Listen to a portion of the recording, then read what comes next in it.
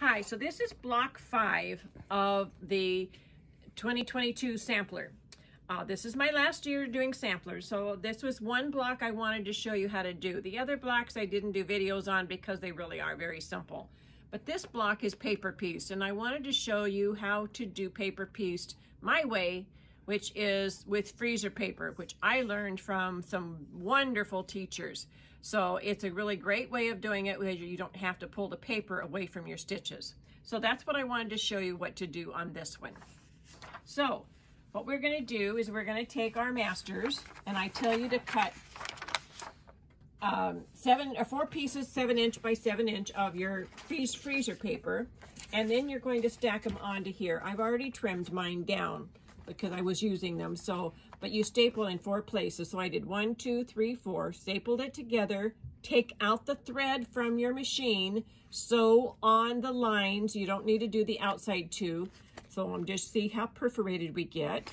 But those are our sewing lines. So once we do that, then we're going to trim it out to the outside edge, and that should be 6½ inches square. So you want to go out to the outside edge there, which is what I have done here. And then we're going to take the papers, and we're going to, if you choose to do this, you can take and put your number, the background, whatever size, A1, A2, A3, A4, whatever, with the sizes. You can do that if you want to, or you can just, once you get the staples out, you can just use your master as your guide. But you can take the staples out, and then you have your masters. Once we get the staples taken out, you have a shiny side. See, it's very shiny. We're going to iron that down to the ironing board, not a wool mat for sure. I did that and it ruined it. Or it didn't ruin the mat, it didn't ruin the paper, it just had all those pieces of fiber on it. So I'm going to take this over to here. I'm going to take the one I drew my lines on, which is the one I'm going to use. And I'm just going to place it down on my little ironing board here. And I'm just going to take and I'm going to iron it down to get rid of that shininess. Kind of let it stick down. Doesn't take much, because the presser foot wants to stick to that shininess.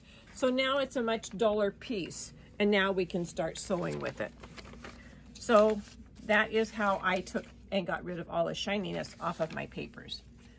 Now we can take and we can fold back between 1 and 2. We're going to take our 3½ inch background square. The first one always goes right side down. The rest of them will always go right side up. Now I'm going to put this down on here so it's 1/4 inch away from my bottom. And I'm going to take this now over to the ironing board, and I'm going to iron that. And I kind of try and bring it over till it's just 1/4 inch from both sides. 1/4 at the bottom and 1/4 on the side there. And we just take your iron and we iron it down. You must always put the iron to the freezer paper to make it stick. See, now it's stuck. So now we fold this back, and we take our number 2 piece, and you can put these two right sides together, and you can sew them right. Put the needle next to the freezer paper, but not on it. So it's just right next to that fold. Okay, so now I have it out of the machine, so I can take this out and fold my paper back. From the front side, I can iron my piece over just to clean up a seam. But now you must take and put the iron to the freezer paper of the piece we just added to hold it onto there. So the more we iron it down, the longer it will hold. Now we can take and fold back between number 2 and 3, which is our background piece, and we can fold that back on the perforated line. So now we folded the paper back between 2 and 3, so we can take and put the add 1/4 ruler here, which locks right onto the seam, and I just love that. There's also a larger size if you have bigger projects. I tend to like the smaller one. It's just easier for me to handle. We're going to trim away that piece, and now we're going to add our background, which is the 3 by 3½. I want you to know that these pieces are oversized, so they are big enough for you to piece, but sometimes The reason we do paper piecing, what we want to do is we want to lay this down here, just center it onto that piece. But you want to make sure that the paper itself is covered by the piece on the bottom. That's a really important thing to learn when you're paper piecing. The piece you're adding should always be covered by the piece on the bottom. Okay, so now we can sew right next to that seam.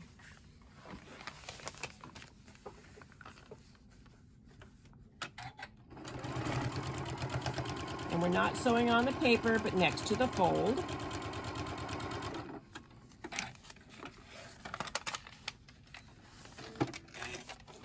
And now we fold the fabric back, fold the paper back.